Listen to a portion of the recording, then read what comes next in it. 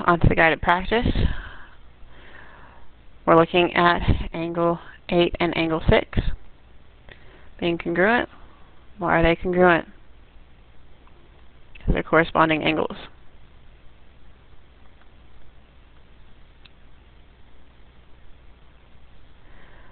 Next one, we're looking at angle 8 and angle 4 being congruent.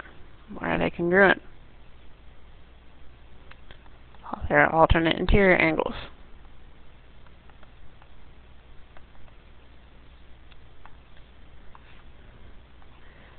Next one, we're looking at angle 2 and angle 6 being congruent.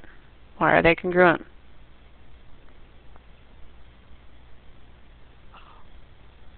These are alternate interior angles. What should I put for the last one?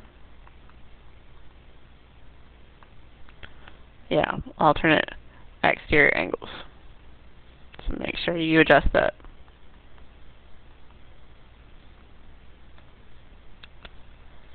And the next one, angle 2 and angle 3 add up to 180 degrees.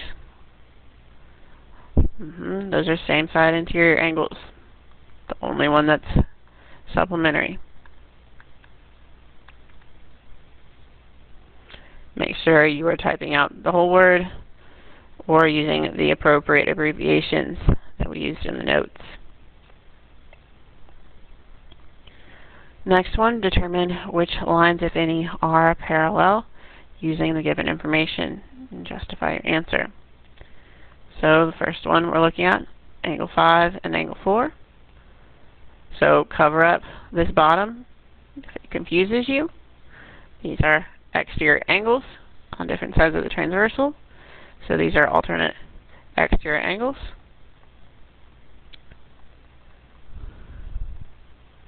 Our transversal is line M.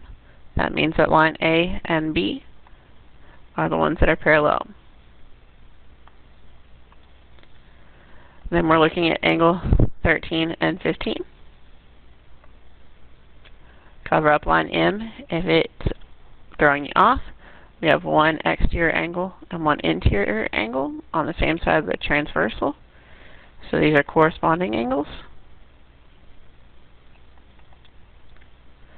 Line N is our transversal, like makes line A and line B the ones that are parallel.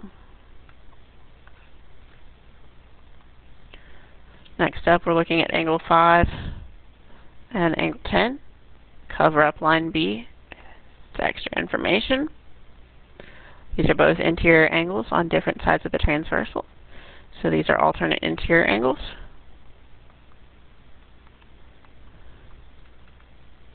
They're both on line A, that's our transversal.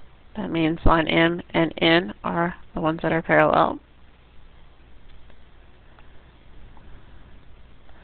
And then we're going to look at angle 6 and 11.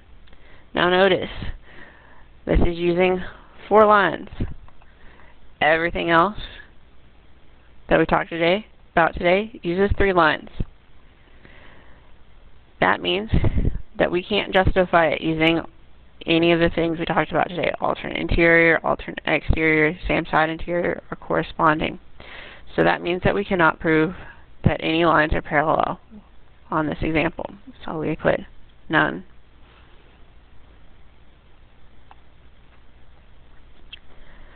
Last up, we want to show that the landings are parallel. And what kind of angle pair do we have here? We've got alternate interior angles. And what do we know about alternate interior angles? They're congruent, so we can set these equal to each other.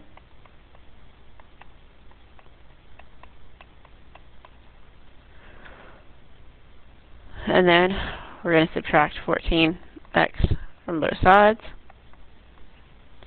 So 3x plus 9 equals 18. Subtract 9 from both sides. And 3x equals 9. Then we can divide by 3.